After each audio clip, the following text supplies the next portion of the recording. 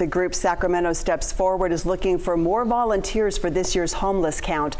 They need at least 500 people to help out, and this count has been postponed a few times now because of the pandemic. KCRA 3's Maricela de la Cruz tells us more about why the count is so important. As Sacramento Steps Forward gears up for the new point-in-time homeless count, more volunteers are needed. So I think we're going to find out that there are different challenges after this pandemic, not being able to do the count for the last 2 years. This is why it's critical to get so many volunteers to participate.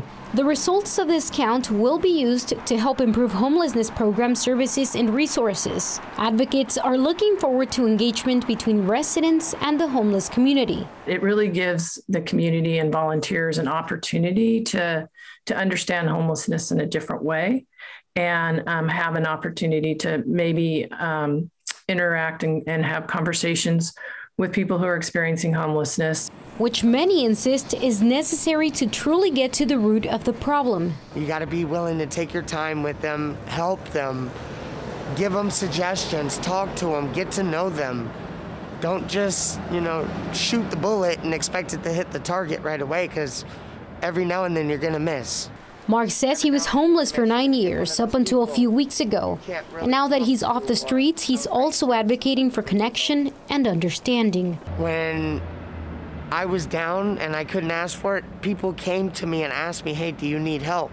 We need more of those people that are willing to help the homeless, not just criticize the homeless.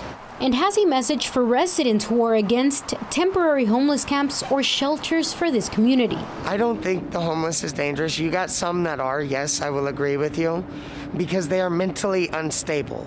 Some might be psychotic, some might be schizoaffective, some might be schizophrenia.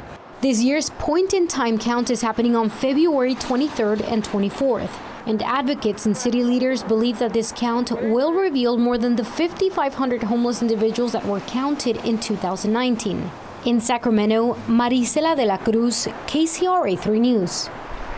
And Sacramento Steps Forward says they need at least 25 more volunteers. Those interested have to be 18 years and older, fully vaccinated, and you must take training. You can sign up at sacramentostepsforward.org.